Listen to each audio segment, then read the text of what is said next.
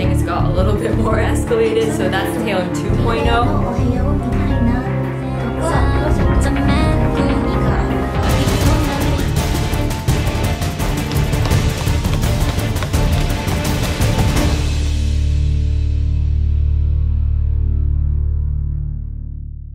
Good morning, everybody. I hope you're wait. 皆さんこんにちは、TayTay です。I saw this app the other day on Sora News, and my inner TayTay was like, yes, you can finally have the body of your dreams. You need to try this out. You can move with it, and it can move with your face. Would you guys watch this if I kept going on like this for the rest of the day? Good morning, everybody. It's actually quite late in the day. I was editing all this morning, but now I need to get ready because I'm going to an event in Hong Kong. It's the Guerlain event, so I am going to take you guys with me. I'm going to get dressed now, change my makeup up just a little bit, like my lips, and maybe add some eyeliner or something, get dressed, do my hair, and then we're gonna head out.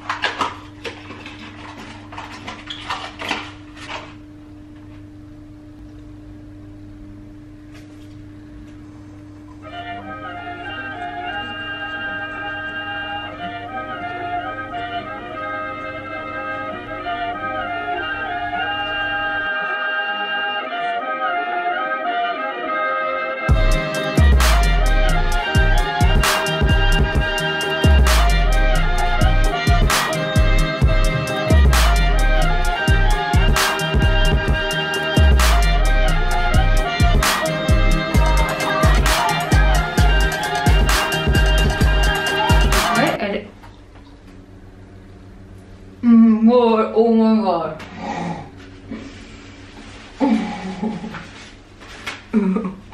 I don't know how people put those whitening strips in and then go about their life like they aren't even there. Like my best friend can do it. She picked me up when I was in Toronto last time, and she had a whitening strip in her mouth and she could talk, she could do everything. You're what? I don't know, I'm not one of those people that's gifted with that talent, I guess. How did she do that? There's so much spit and like buildup in my mouth. I can't like swallow when they're in for some reason. I feel like I'm swallowing chemicals. Alright, so I think my hair is pretty much done. I don't know.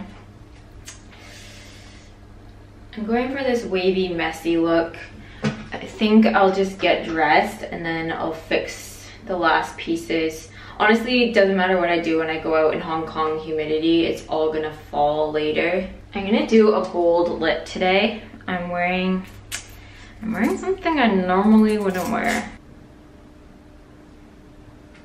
It's actually so hard to do eyeliner when you already have mascara on. I probably should have just started over.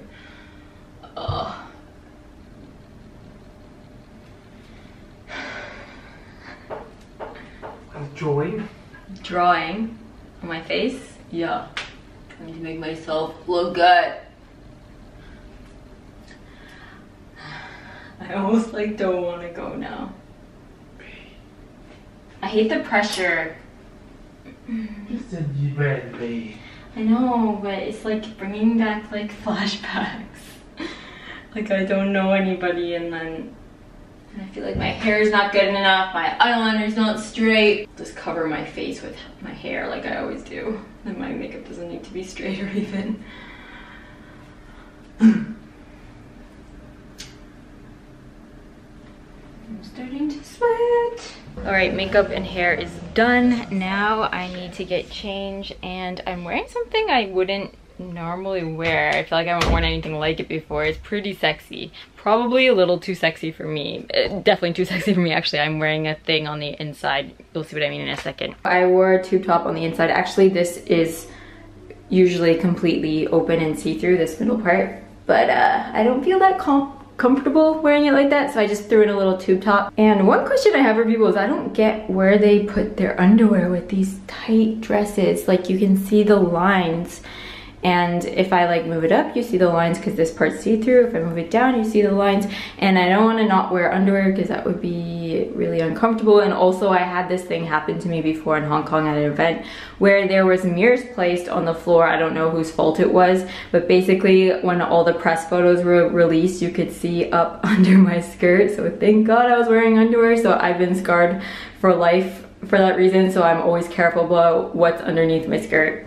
Yeah, that happened to me. I decided not to go with the hot pink lips. But this dress was given to me by the store on Queen, and they gave me a code for 15% off if you use you can use TayTay for 15% off. I'm sorry, I've become that person, but it's not an affiliate link or anything. I don't get anything out of it. So if you like this dress or you're on their website, they ship overseas, and you see something you like, then use that code, get 15% off, why not? So thank you to them for this dress, and yeah, giving you guys a little discount if you want it. This is gonna be my first big fashion event back in Hong Kong. The toilet, but the lid's closed.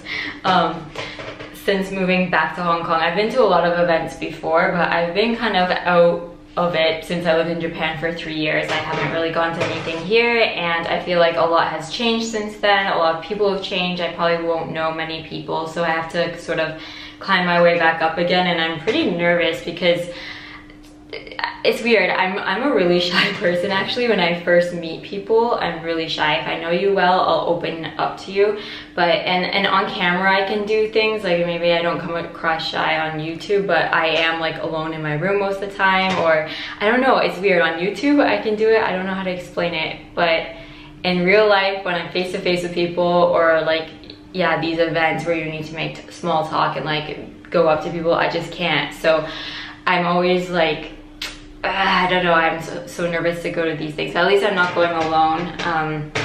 I should know a couple people there at least, so that will help.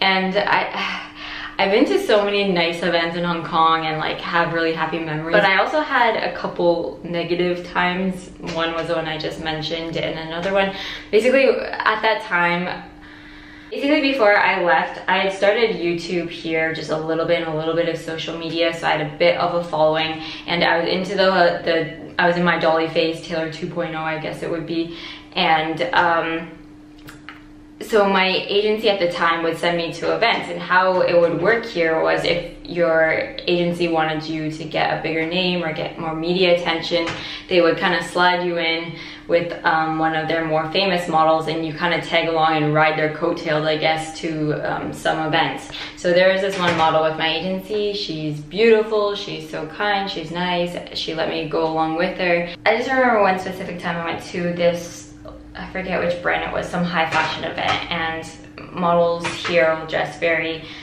well and a lot of nice jewelry and really beautiful fashion, and I showed up in my Liz Lisa dress and I just felt very judged. I remember, like, usually I would go on and take a picture, like a press photo with the model I was with or something, and then when I went to go do it, I was stopped and they kind of just let her go ahead and held me back. And I remember this person looking at me and looking up and down, looking at my shoes and being like, oh, cute shoes.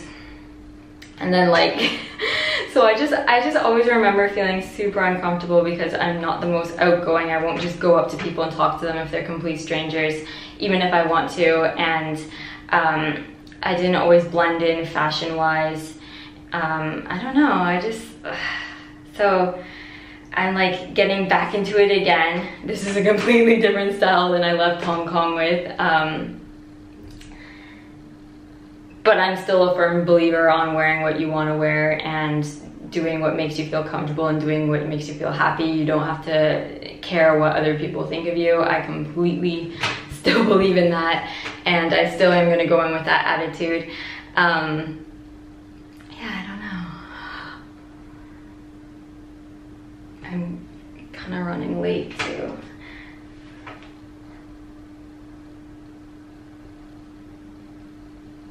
I just have these thoughts stuck in my head, like nothing's good enough. My hair, my makeup, my clothes. It's like something about this stuff. And I'm totally overthinking it because it's not even gonna matter and no one's even probably gonna care at all. But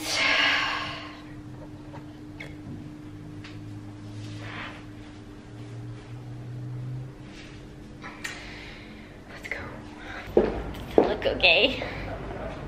Yeah, it's pretty. Really? I don't know why I don't feel pretty. I was like trying to think of so many excuses not to go. Why? I don't know. Something about Hong Kong events gives me anxiety. You have to make it like a breakthrough day. Don't kill it. Pretty. Where are you going? Mommy hugs. This is gone. Oh wow, they set up the whole thing. Yeah. Wow. Hi. We'll have to run this. Oh, okay.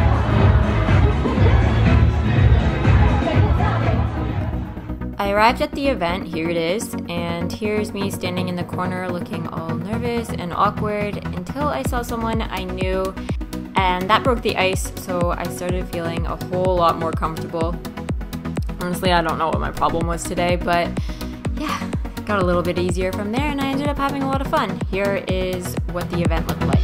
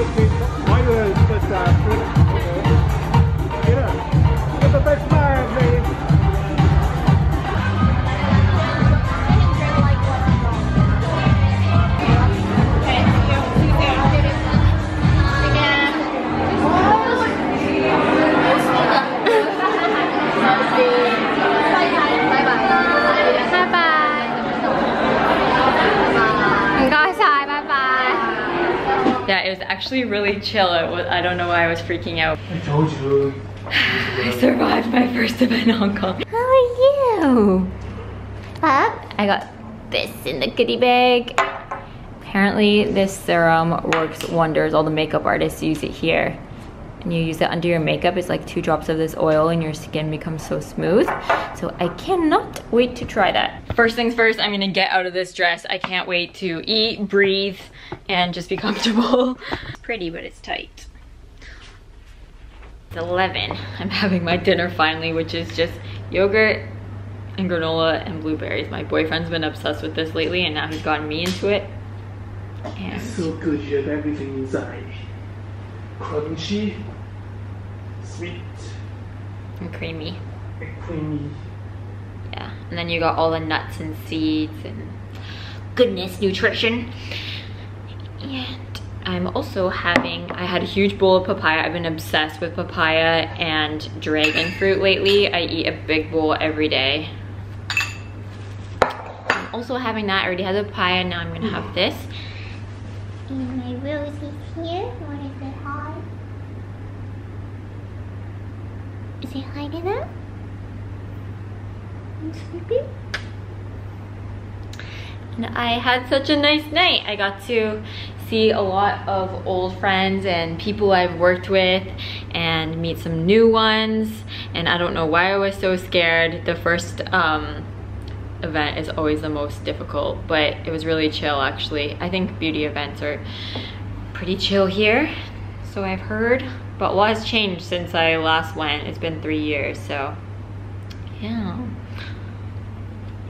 Yeah. Alright, I guess I'm gonna end the vlog here. So thank you so much for watching. I will see you guys in my next video. Bye!